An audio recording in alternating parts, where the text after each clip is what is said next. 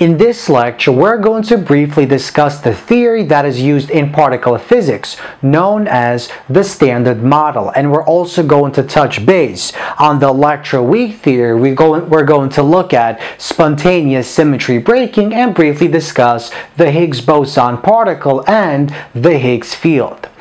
So what exactly is the Standard Model?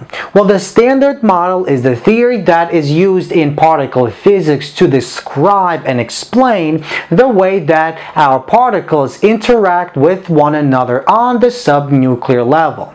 So what this theory basically states is the following. All the different types of forces that exist in nature, for example, the electromagnetic force, the weak nuclear force, the strong nuclear force, all these different types of forces are actually carried or mediated by fundamental particles. And the way that particles interact with one another is actually by exchanging these fundamental particles that carry or mediate our forces. For example, let's take two electrons and let's suppose two electrons are approaching one another. Now, as these two electrons get closer, eventually they will get close enough, and at that point, one of those electrons will release a photon. And as it releases that photon, that electron recoils and travels in the other direction to conserve momentum.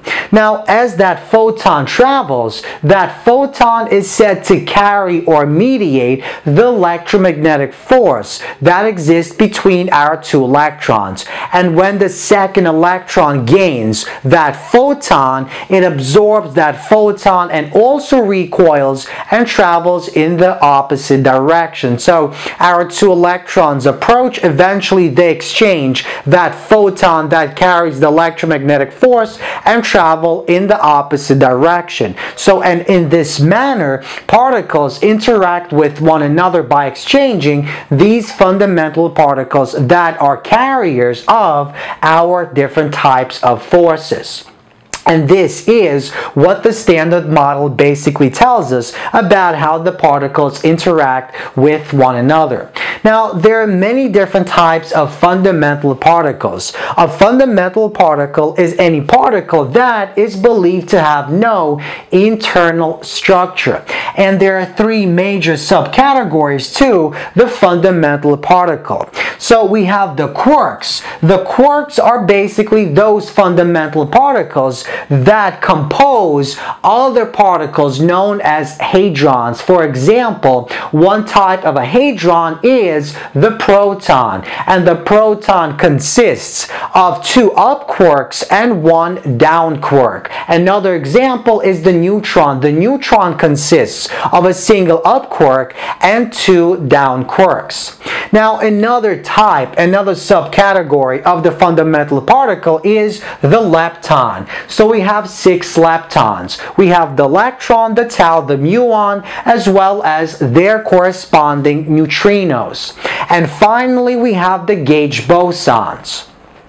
The gauge bosons are those fundamental particles that we discussed of earlier. So these are the particles that are said to carry or mediate the different forces that exist in nature. So we have the photon, which carries the electromagnetic force as we described earlier. We have the gluon, which is said to carry the strong nuclear force, also known as the color force. For example, the way that the quarks combine to form the proton or neutron is by exchanging these fundamental gauge bosons known as gluons. So next up, we have the W and Z bosons. These bosons, these particles, are the particles that are said to carry or mediate the weak nuclear force. So basically, if we examine radioactive decay, for example, the beta negative decay say that beta negative decay takes place as a result of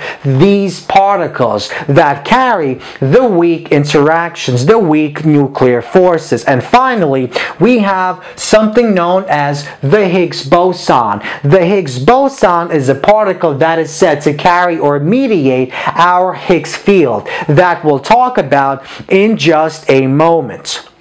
So, let's move on to the electroweak theory. So, what exactly is the electroweak theory? Well, the electroweak theory is a theory that basically combines or unifies the two different forces, the electromagnetic force and the weak nuclear force, into a single force known as the electroweak force.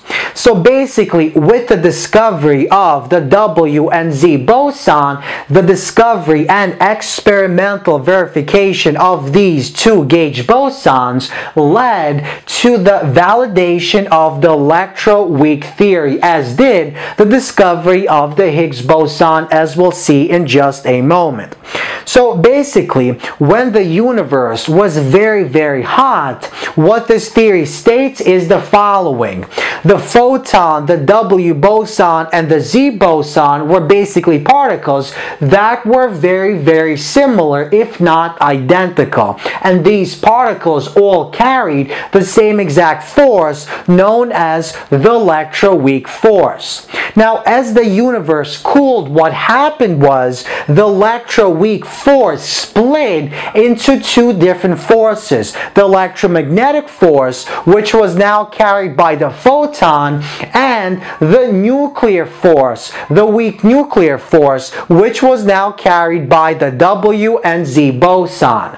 Now, when this splitting took place, our W and Z bosons gained a lot of mass. So before the splitting, the photon, the W and Z bosons were very similar.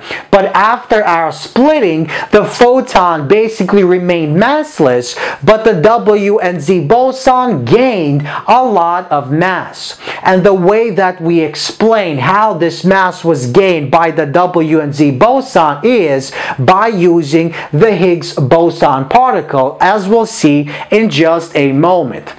So once again, with experimental verification of the W and Z bosons, these particles provided necessary evidence to unify the electromagnetic force and the weak nuclear force into a single force known as the electroweak force. Now, according to this electroweak theory, when the universe was very hot, the electromagnetic and the weak nuclear forces were combined into a single force known as the electroweak force. However, as the universe cooled, the electroweak force basically split into the electromagnetic force, which was now carried by photons, and the weak nuclear force, which was now carried by the W and Z bosons. Now, when the universe was very hot, as I mentioned earlier, the particles, the photon, W, and Z bosons, these particles basically carried one force we call the electroweak force. And these particles were essentially identical. They were very similar. However, when the universe actually cooled, we had the splitting take place, and somehow the W and Z bosons gained this great quantity of mass. So the mass of the W and Z bosons is about 80 times the mass of the proton, and the photon, as we know, is basically massless. The question is, what exactly happened? What event took place that caused these two bosons, the W and Z bosons, to actually gain this great quantity of mass? So in 2012, the Higgs boson particle was basically confirmed experimentally, and this basically helped us validate the electroweak theory. It helped us unify this electromagnetic force and our weak nuclear force into a single force known as the electroweak force that existed when the universe was very, very hot. So, this theory, the electroweak theory, was validated when the physicists discovered the Higgs boson particle in 2012. The Higgs boson is said to carry or mediate the Higgs field, and this Higgs field basically acts on any particle that has mass. Now, this Higgs field was basically believed to cause spontaneous symmetry breaking. Spontaneous symmetry breaking is the event that basically led to the splitting of our W and Z boson and our photon to split our electroweak force into the electromagnetic force and the weak nuclear force. So what the Higgs field did is it acted on the W and Z bosons, which had a very small amount of mass, and it slowed them down. And as it slowed the velocity of these two particles, they gained mass as a result. And that's exactly what gave the W and Z boson, these particles, so much mass. So, once again, the Standard Model is basically the theory that is used in particle physics to describe the way that particles interact with one another. And in particle physics, according to this model, our particles interact by exchanging the various gauge bosons. These are our fundamental particles. Now, the electroweak theory is a theory within the Standard Model that basically explains or unifies the electromagnetic force and the weak nuclear force into a single force, the electroweak force, which was believed to exist when the universe was very hot. And with the discovery of the Higgs boson particle that is believed to carry or mediate the Higgs field, we were basically able to finally explain how spontaneous symmetry breaking took place, how the photon, the W and Z boson split and became so different from one another.